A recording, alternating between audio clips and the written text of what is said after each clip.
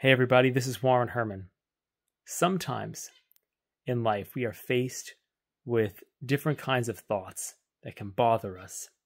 Maybe we have a fear that a certain person might do something to hurt us. Maybe we have a concern that a situation won't turn out well. And whether we're worried about something we might think, oh, maybe I'm going to sin, maybe I have sinned, whether it's that type of thing inside of us, whether it's something outside of us, our mind goes around and around. We need a way to stop this. So today I'm going to share with you some different principles that I believe are going to be able to bring you to a sense of freedom so you can move forward and not go around in a circle, not be stuck, not be uncomfortable. I want you to be able to find freedom, to be in the situation, to do what makes sense, to go forward without unnecessary fear, without unnecessary disturbance. Here's how to do it, I think. So, I want you to think about a famous scene in the first Star Wars movie, A New Hope.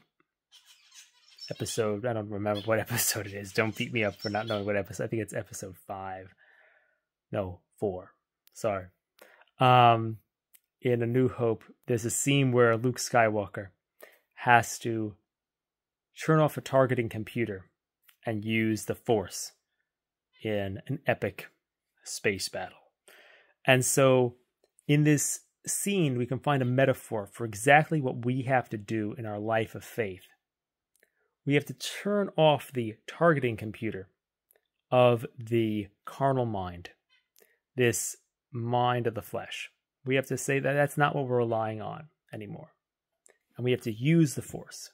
We have to essentially rely on faith and reason in order to go forward, in order to have peace, in order to make sense, in order to have a clear mind. That's what we need to do. I'm not saying that you have to let your guard down and let bad things happen to you. I'm actually saying you'll be more vigilant, more protected, more clear, more practical, more responsive, less burdened, less upset, less needlessly pained. You don't need to let your guard down. You just need to change how you're guarding yourself. You just switch from the targeting computer to the Force, so to speak. Move from fear, imagination, all this confusion, this hypervigilance, and switch, trusting in your capacity for reason as you go through the situation, knowing, okay, if there's something about a person that you need to be aware of, you can figure it out with your actual rational mind. You don't need your unconscious mind to be telling you all these horrible things. Maybe they're going to betray you, but isn't that, you don't need any of that.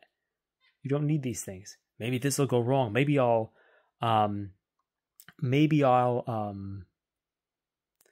this situation won't work out. You don't need it. You can figure out whether it's working out with your actual mind. You don't need your carnal mind to tell you all these things that keep sounding the alarm bells.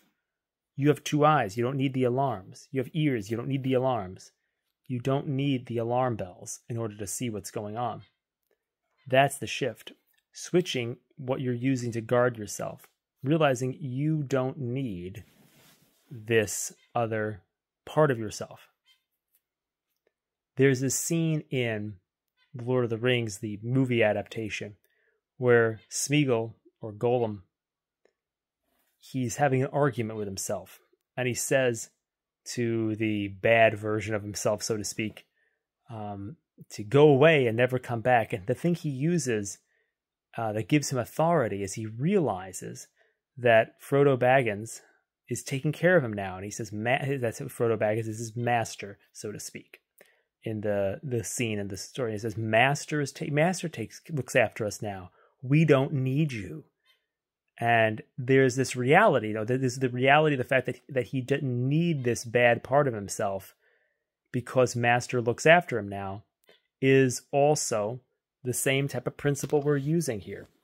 We don't need this part of our mind that's worrying, obsessing, suspicious, whatever it is. We don't need that part of our mind because Master looks after us now. And in our life of faith, obviously, we're relying on Jesus as our Master.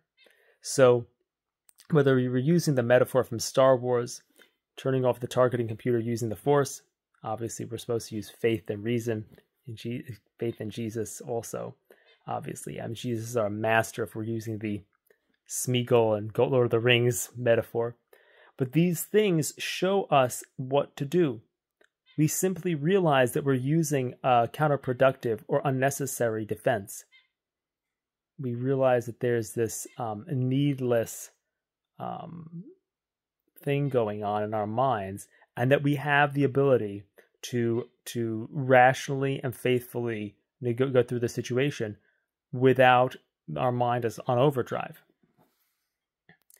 And so I think that is something that's very helpful, that if we simply understand these principles, if we simply realize that we're using an unnecessary alarm system to defend ourselves, and realize that we have enough personal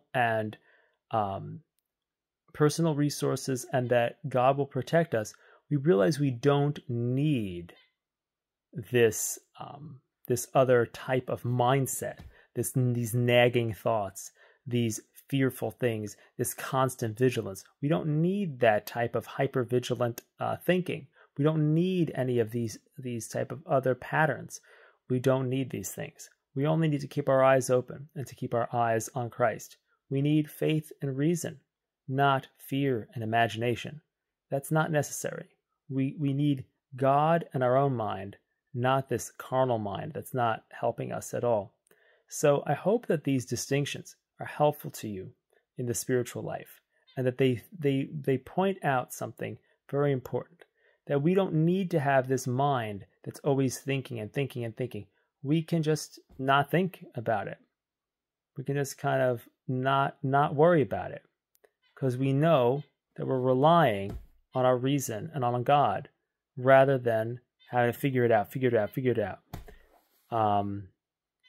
And I think the thing is to recognize when you are oh, look, that's the targeting computer talking.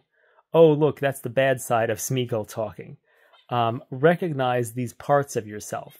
Recognize the part of you that's trying to solve all this stuff. And don't worry about